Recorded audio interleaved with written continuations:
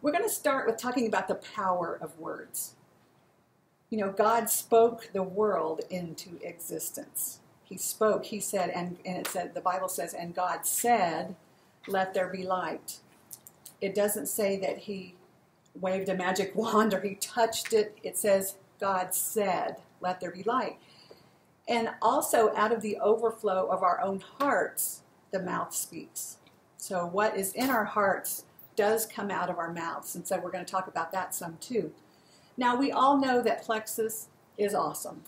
It is, you know, if we could just let people know of our enthusiasm and belief in it, you know, that would go a long ways. But when we're sharing Plexus, our words are powerful. I've been in the company for a year now, and I'm a senior Ruby ambassador and maybe an Emerald ambassador by the end of this month, if not then next month. And so I've observed some things, and when you're experienced, you see things that other people don't see.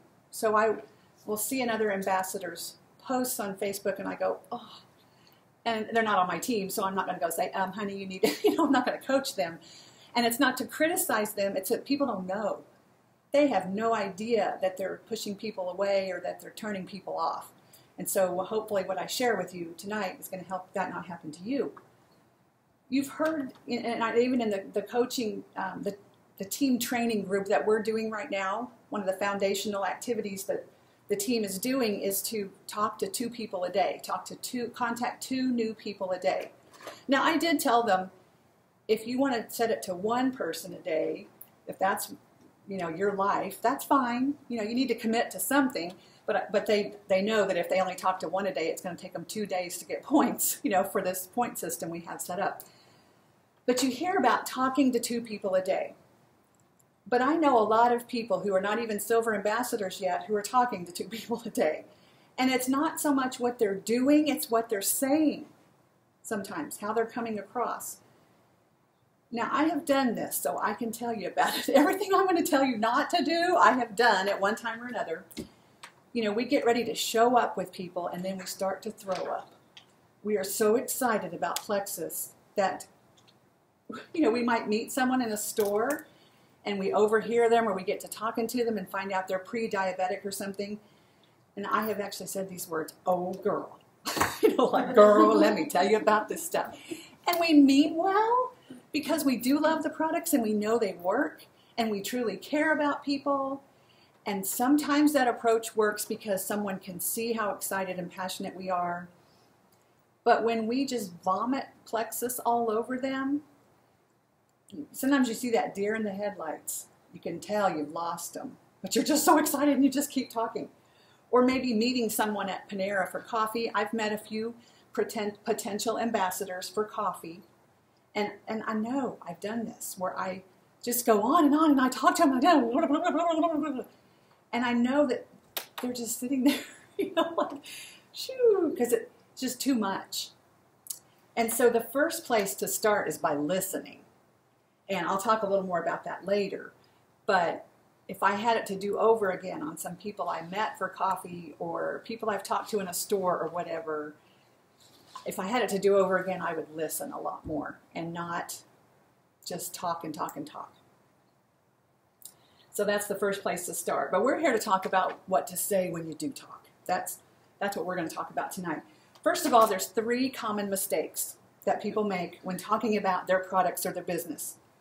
The first one is that, the common mistake number 1 is that we talk about the products or the business. People don't care. They don't care when we focus on the ingredients. And all we do is talk about how to use the products. We give facts and statistics about the company or every detail about the comp plan. I have lots of ambassadors who still have no idea how the comp plan works and they're getting money every month and they have no idea how it works. That will come later. That's not the important thing. While we're talking about all that stuff, they're sitting there thinking, why should I care? What does this have to do with me? Because what's people's favorite thing to talk about?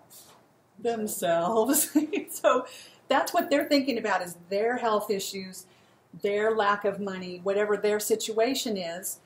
And when we are just going on and on and on about all this stuff, they're like, oh, get me out of here. I'm busy, So we need to talk about what the products and the business can do for people.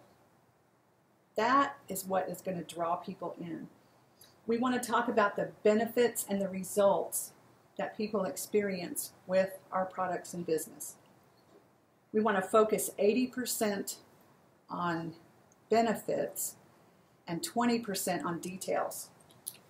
I recently was reading back over a coaching book, a coach who coaches business owners and pastors and team leaders. And he said that as a coach, his job should be 80% listening. And I don't know if you've ever paid anyone to have them coach you, and they do 95% of the talking. And, to some extent that's good because you do learn from their experience and stuff. But I don't know that I've ever had a coach that did 80% of the listening. So instead of saying something like, Slim has Garcinia cambogia and beet juice and it's sweetened with stevia, and start telling all these features of Slim, then instead say something like, Slim can help you sleep well so you'll wake up with energy. You see this shift there, that you're talking about the benefits and what they could get out of it instead of what's on the label. So instead of saying, the Plexus comp plan is great because it's not a binary plan. It has full compression and you get commissions on PV. And they're thinking, P what? Because how many people say, what's PV? That's going to mean nothing to them. And that's kind of like the old school network marketing purse kind of thing with the charts and the stand and the marker board and all that stuff. The living room meeting where they're doing all that kind of thing. So that's going to turn people off, especially nowadays. I think certain companies gave the entire industry a bad name, So, and thankfully we're overcoming that. But instead of giving all those details, and you're going to talk about the business, say something like, you get paid well so you can stay home with your kids. So you never have to feel guilty for not being there when they need you the most. Because that's where people are, and that's going to reach their hearts. That's where they're thinking, could this business do this for me? So here's a formula for you. My products or business can help you blank. And that would be get this benefit or result. So my products / biz can help you blank. And so you're going to think about what benefit they're going to get from it. So we want to sell the destination, not the airplane. They want to get to Hawaii. They don't really care that much. They don't want to buy the airplane. They just want to get to Hawaii. Do we have coffee ready? Oh, we sure do. He's got coffee ready if anybody wants some. It's decaf, so you won't be up all night. Okay, so a common mistake number 2, and I see this a lot with people, and that is that the benefits are too boring. Because everybody out there is saying the same thing. So you're hearing stuff like make money, or lose weight, or just simply look younger, or have more energy, which is true, and that's good stuff. But there is so much out there, Facebook, and people just scroll right on because nothing catches their eye. You see this a lot. And so you want to fire it up to get their attention. And one way you do that is by adding your own personal tweak to it, your own personal story, your own personality. That's one way to do that. People really buy feelings. When they buy Plexus, they want to feel better. They're buying hope. They're buying what it could do for their future. They've had all these health problems, or they want to lose weight, or whatever else, or they want to start the business because their family is so strapped financially. They're buying a dream, and they're buying feelings, and so that's what we want to appeal to them on. We want to talk about the experiences and feelings that they want. So instead of just lose weight, which is everybody is saying that, say something like, and I wouldn't say this because it doesn't sound like me, but lose weight so you'll feel totally confident wearing shorts this summer. I mean, I can't imagine you saying that to a friend. So I don't know that's just an example. So don't quote me on this. No one's going to come up and say, oh, lose weight so you can feel totally confident in shorts this summer. That's a little salesy. It's just an example, though. But you see what I'm saying. Make it sound like you. Make it sound like you're talking to a friend face to face.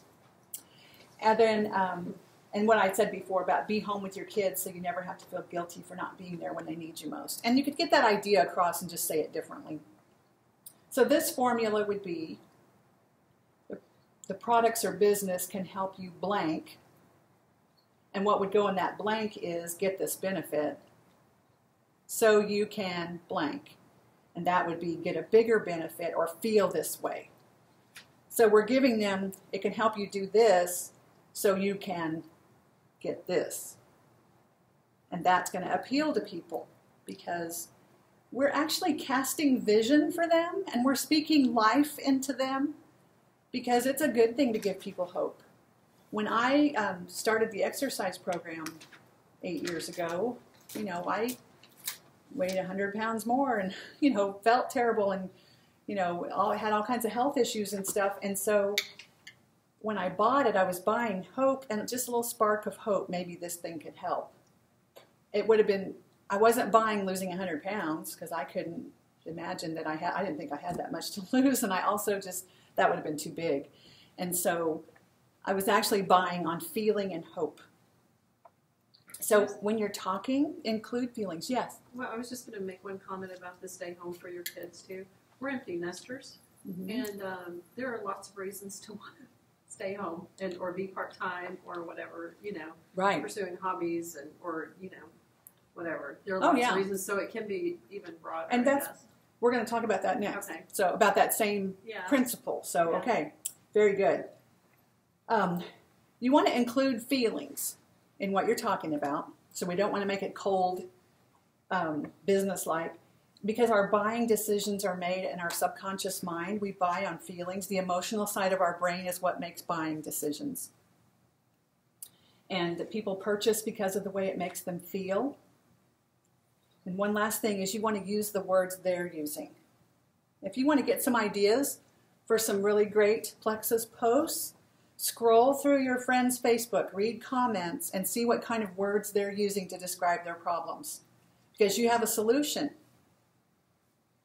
God has set up business so that people exchange money for service or things that are solutions to their problems. And so that's what we're doing. We're providing solutions to their problems. So that's a great way to get ideas for your posts is just see what your friends are saying and mirror those same words back to them in what you write. They're not going to know you're doing it, and don't say so-and-so said, and you want to change it around, but that's a really good way to hear the words they're using, how they refer to needing to lose weight. One of them may say, I got to get this tub of lard, whatever. I don't know, that's pretty rude, but I mean, the words they're using, like, I've got to get this weight off of me.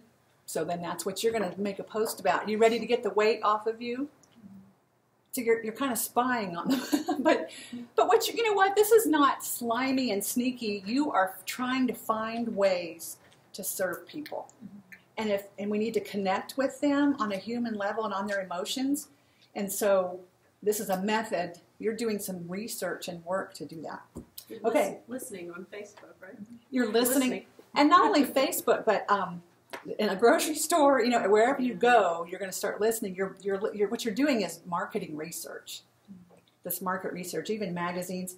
The magazines and big websites, although they pay a lot of money to do research and yeah, that's the third one I felt this evening. Wow. It was an earthquake. Oh, yay.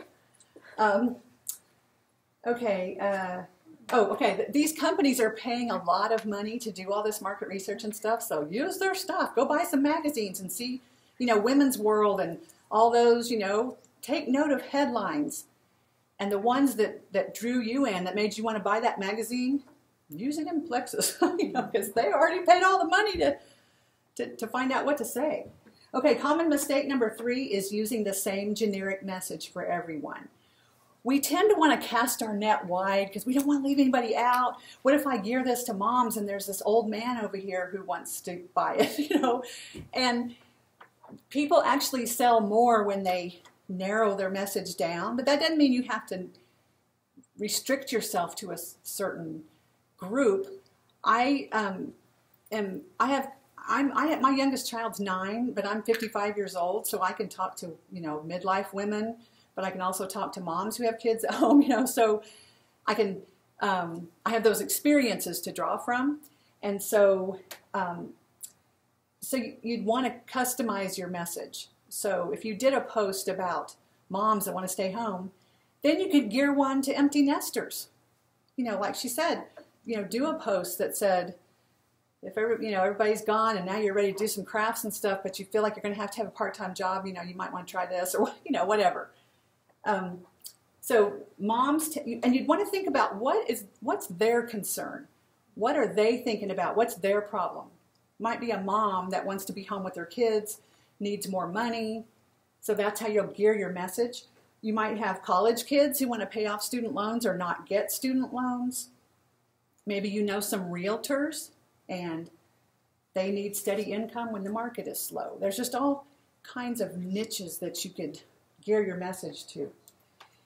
The thing to think about is WITT. What is important to them? Because it is not about us.